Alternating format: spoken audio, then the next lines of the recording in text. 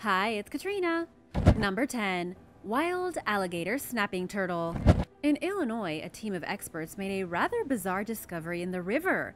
They found the very first wild alligator snapping turtle since 1984. It's been 30 years since someone has seen one of these turtles in Illinois, giving some hope for the state endangered species.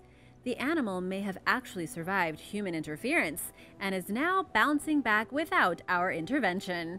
That's one tough cookie. This creature looks like a terrifying beast and a prehistoric monster. The turtle can grow over 2 feet long and weigh over 220 pounds. Imagine only being that length with that kind of density. It's incredible.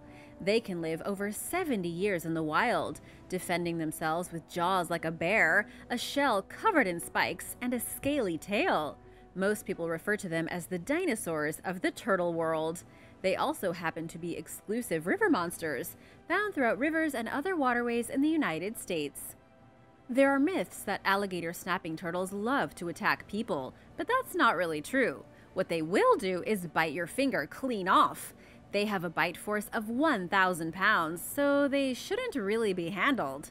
It was herpetologist Chris Phillips who found this newest snapping turtle at the bottom of Clear Creek. He had actually been looking for a young male snapping turtle with a transmitter on its back. The turtle had been released into the area as part of a human effort to regrow the turtle population. But when he pulled up the turtle, it wasn't the one he expected. It was a female turtle that had been alive for at least 18 years. She also had no tracking device, showing that turtles are already living in the area and seem to be doing well. Number 9. Killer Piranhas. In January, just after the new year, 4 people were killed by a pack of savage piranhas as they were swimming in Paraguay. But what's truly terrifying is that they didn't all die at the same time. I'm talking about 4 different incidents. One occurred just after New Year's Eve on January 2nd, when a 22-year-old man vanished after visiting his family. After a brief manhunt, his body was found floating in the Paraguay River. He had been the victim of a vicious and deadly attack by piranhas. The second victim was also attacked on the Paraguay River, this time near the remote town of Puerto Rosario. A 49-year-old man went for a swim, then was quickly attacked by the aggressive fish. In the middle of the swarming, he began to have a heart attack. He then drowned and was bitten viciously by the piranhas. And finally, 2 other individuals were discovered dead and covered in piranha bites in a tributary of the Paraguay River called the Tebiquary.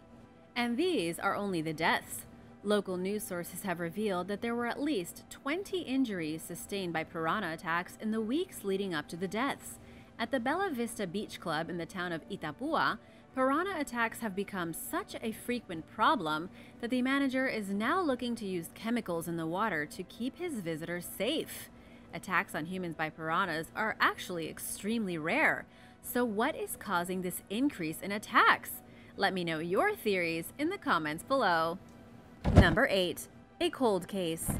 A YouTuber named Jeremy Beau Sides actually discovered a car while diving in a Tennessee river. And it wasn't just any car.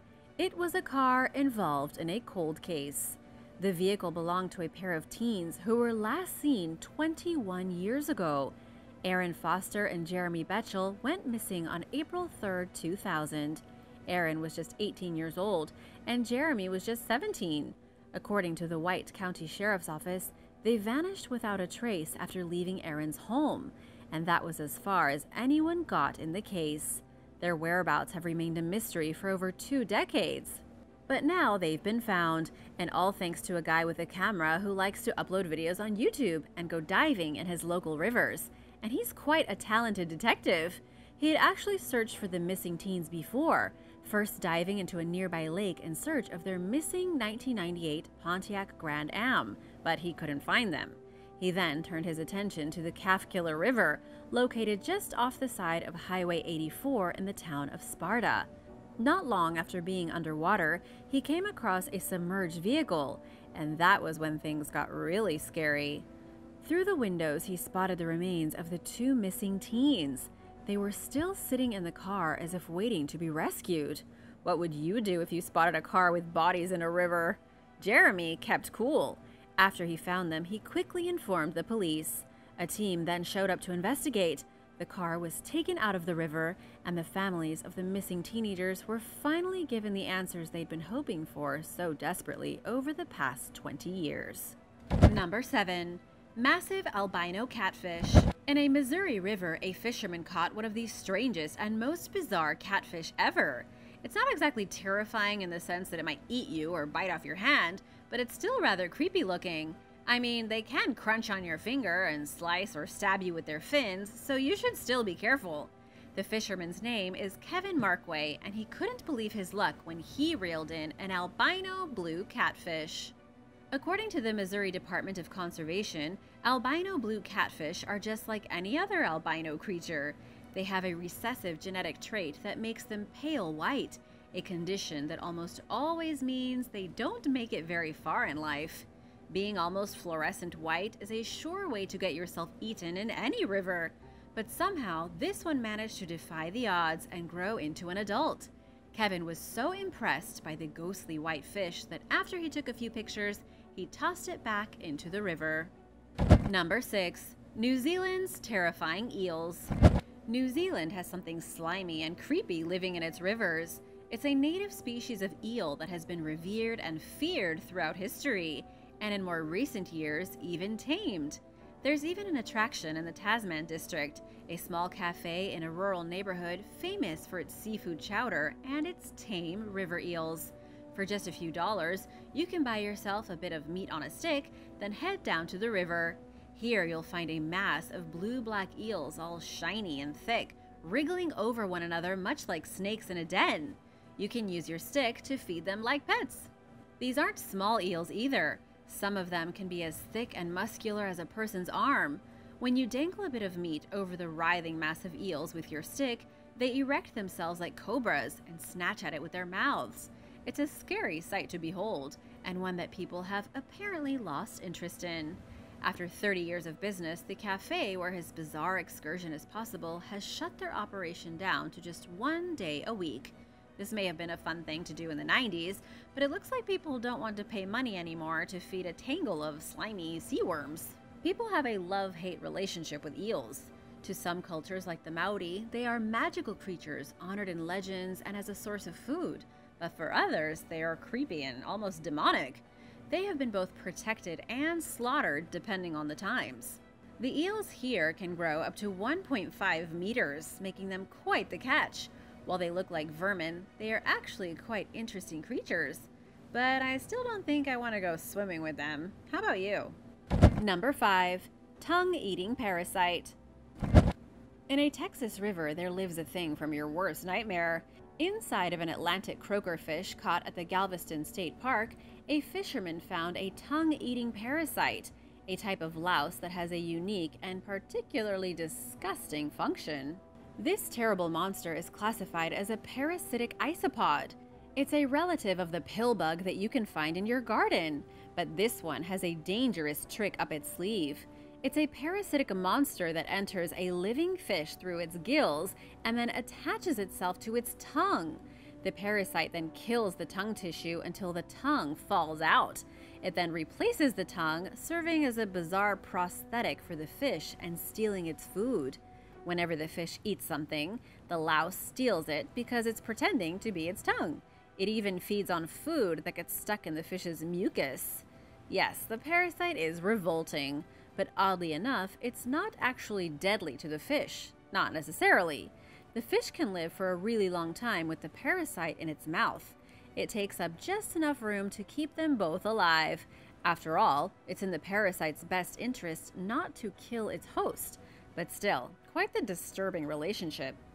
And in case you were wondering, it doesn't affect humans. You're not going to go for a swim in a Texas river and end up with a giant bug replacing your tongue. Don't worry. Number 4. The haunted ventriloquist dummy. In the Rio Grande, a creepy ventriloquist dummy was recently pulled out of the water. It was residents of a border town in Mexico who first noticed the thing, wrapped in a tarp and floating slowly down the river. Because the ventriloquist dummy is so big, about the size of a child, the local residents feared the worst. It looked as though a person had been killed, wrapped in a tarp, and dumped in the river. What they found instead was a relief, yet also terrifying in its own way. After they fished the floating object onto the riverbank and unwrapped the tarp, they found themselves staring at a ventriloquist dummy. It was badly worn, yet still somehow wearing its suit. One eye was bright blue, the other foggy and black. And to make matters worse, the thing didn't even have human hands. Whoever crafted it gave it vampire-like claws. No one knows why it was dumped into the Rio Grande, who made it, or even where it came from. But local residents were so freaked out that they weren't taking any chances. They quickly made a large bonfire and threw the ventriloquist dummy into the flames. Hopefully, burning the dummy will stop it from releasing whatever curse it might have contained. Number 3. Pesticides and caffeine. A shocking new study done by the U.S. Geological Survey has revealed alarming amounts of pesticides and pharmaceuticals in river water. Everything from insecticides to caffeine has apparently made its way into the rivers and streams of the United States. It's not that shocking, but it is pretty alarming to see it confirmed by a government agency. So what exactly does it mean? Or more importantly, how is this new information going to affect the health of living things, including the humans that get their water from the rivers? After all, rivers and streams supply much of the drinking water for U.S. citizens. Unfortunately, treatment facilities just aren't able to remove every single one of the contaminants identified in the study. Paul M. Bradley with the USGS says that the contaminants discovered are able to cause biological effects, even in very low doses. But the effects are pretty broad, and right now it's impossible to say what kind of damage they could cause in the long term. Paul and his colleagues sampled water from 35 different waterways, including 3 sites in remote areas far away from humans. They then checked for 719 chemical compounds. Over half of them were detected, or about 406 chemicals manufactured by people. These chemicals included 8 different kinds of pesticides, 2 different pharmaceuticals, caffeine, and a drug called metformin that's used to treat type 2 diabetes. The takeaway here is that pretty much every river in the United States has a variety of chemicals slowly leaking into our drinking water and potentially poisoning every living thing. And if that's not a scary river discovery, I don't know what is. Number 2. Florida's river monster. As if Florida didn't have enough to worry about with invasive pythons, hungry crocodiles, green iguanas, and all the other invasive creatures that live in the swamps and Everglades, there is a new river beast threatening the ecosystem. It's a new invasive monster that can grow to be over 10 feet long. It's the arapaima, a fish that can weigh hundreds of pounds and doesn't belong in Florida, but rather in the rivers of the Amazon jungle. These fish have been discovered in Florida rivers in recent years, and they're getting bigger. They can also jump out of the water and have actually knocked people out cold by hitting them in the face or chest. The discoveries are also getting more frequent, with arapaima being pulled out of the Caloosahatchee River in Cape Coral not too long ago. Captain Josh Constantine, a fisherman who's fished the Caloosahatchee River for over 20 years, says he thinks it's kind of cool. But he also acknowledges that the sudden appearance of these dangerous fish in Florida could lead to the destruction of the entire ecosystem. These Amazon river monsters are some of the biggest predatory fish in the world, with scales about as impenetrable as metal armor. They have no natural predators and can breed rapidly. A single fish can lay thousands of eggs during its lifetime. Within the next 10 or 20 years, these invasive, non-native species could end up wiping out the rest of the indigenous fish in Florida's waterways. Number 1. The Boiling River. Deep in the jungle of Peru lies the most terrifying river in the world. It's in the Amazon, far from civilization.